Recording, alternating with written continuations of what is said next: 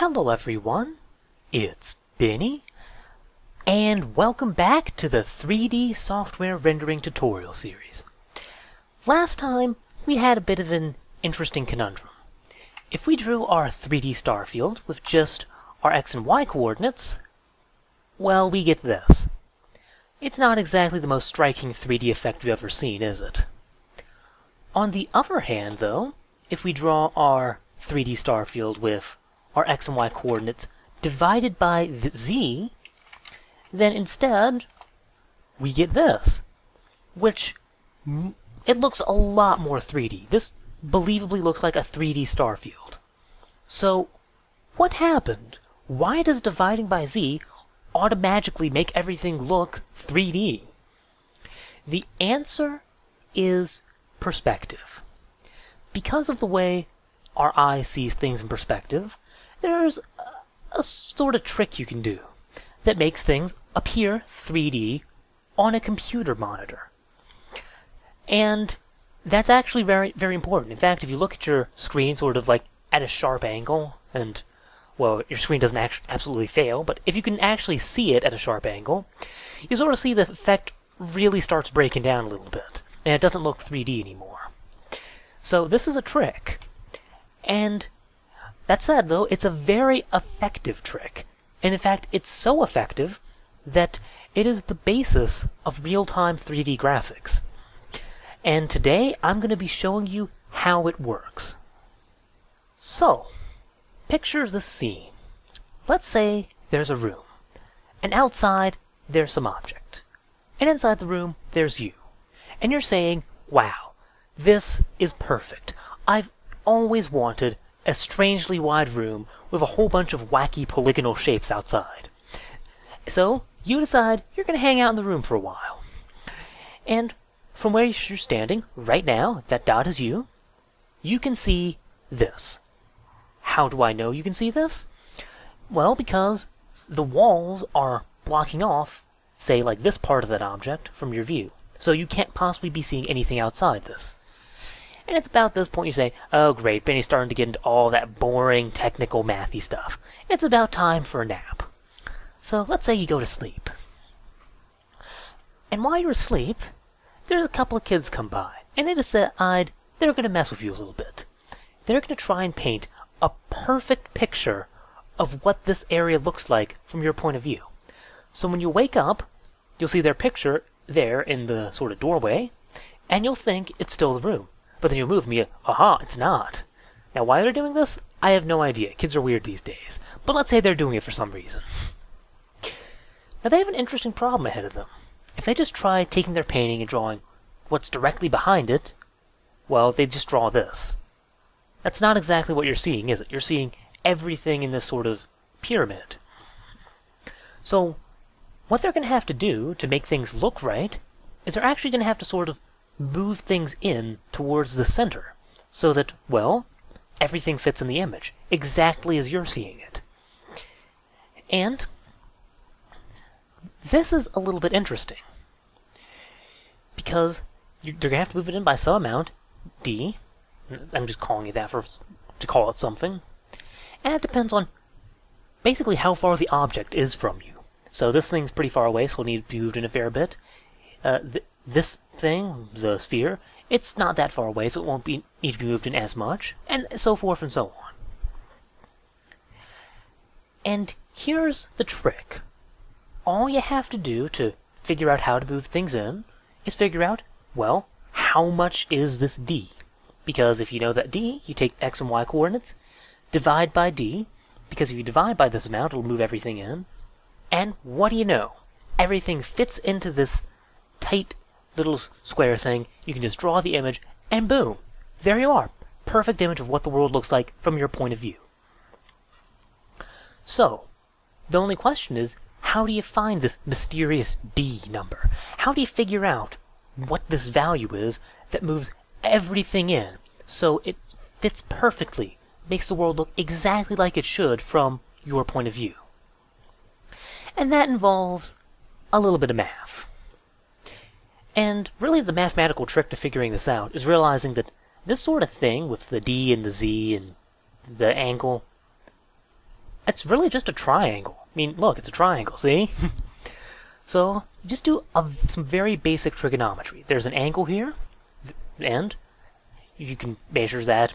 I don't know, maybe those kids had a protractor for some reason. I don't know, maybe one of them's sort of a math nerd. Who knows? Figure out the angle, and then what?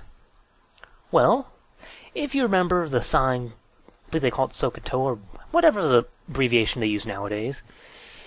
Basically, take the opposite over the adjacent. That gives you the tangent of the angle. So in this case, that's d over z. And this is excellent. Basic algebra, boom.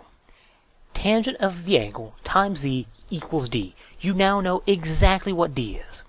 So, now you know. You take x and y, and you divide by the tangent of your viewing angle times z. And there you go. That is the answer. That is the magic equation that will make everything, they'll move everything in so it looks like there's really a sense of 3D in the world. It'll make it look like there's that image behind it. And yeah. Now, if you're looking at this, you might have noticed by now, something looks a little bit familiar about this. Yeah. If I just took away that tangent, this would be x and y divided by z. And if you notice, what are we doing here? We're taking the x and the y, and we're dividing it by z. So, yeah, there's something fishy going on here. And, believe it or not, what we're trying to do with 3D software rendering is a lot like what those kids are trying to do. What we have is we have a 2D image. In this case, it's our computer monitor. And we're trying to convince the viewer that there's a 3D world behind that image, and we're just using our computer monitor as sort of a window to look into it. And if we want to do that convincingly, we're going to have to use this same sort of trick, so that things are scaled in and we're simulating, well, our field of view. So, with that said, this sort of equation is directly applicable to what we're doing. And that is the reason that it's creating that whole, well, effect. That's why dividing by z is automatically making everything look 3D. But as you may have noticed, this equation doesn't say divide by z, it says divide by tangent of angle times z.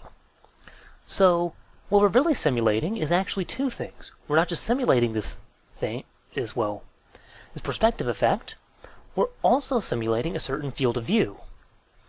And to find out what that is, we'll have to do a bit of algebra. So, the tangent of angle is 1, and if tangent of angle is 1, then the equation simplifies to xy divided by z, which is what we have. And doing a bit of algebra, we can figure out that means this angle is the arctangent of 1, which is 45 degrees. And since this is half the angle of this whole pyramid, we actually have to multiply that by 2 to get our field of view, which is 90. So there you go, we're simulating a 90-degree point of view, or field of view. And there. And just to drive the point home, I'm going to go in here, and I'm going to give us a way to specify a field of view. So, I'm going to have a final float that I'm going to call tan half f of e. Why am I giving it such a ridiculous name? Well, if you look, this new tangent thing we're introducing, it's tangent of theta, and theta is our field of view over 2. Put 2 and 2 together, that's why I'm calling it that.